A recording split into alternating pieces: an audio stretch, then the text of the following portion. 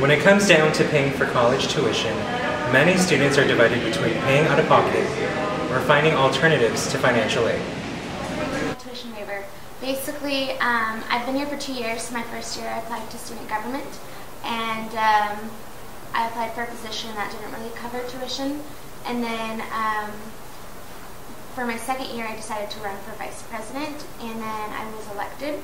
So that's just kind of like a little waiver thing they give to us. I was actually online schooled for a long time, was my public education, and then from there you get all your credits done by the time I was a sophomore in high school.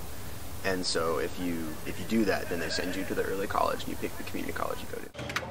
While some students use tuition waivers and scholarships, some choose to pay strictly out of pocket. I'm able to afford school on my own, so I'm trying to avoid getting into debt as of right now.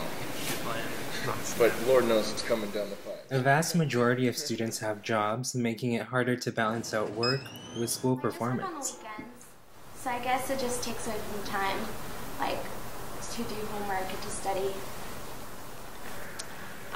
It definitely is a lot harder to cram in schoolwork with working a bunch. Absolutely, it's inevitable. You have to balance kind of work and school. Always has an effect. So you got to choose between one of the two. Do you describe yourself as a student who works or as an employee who goes to school? As a student who works.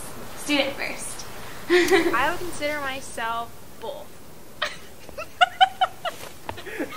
I work hard for my money.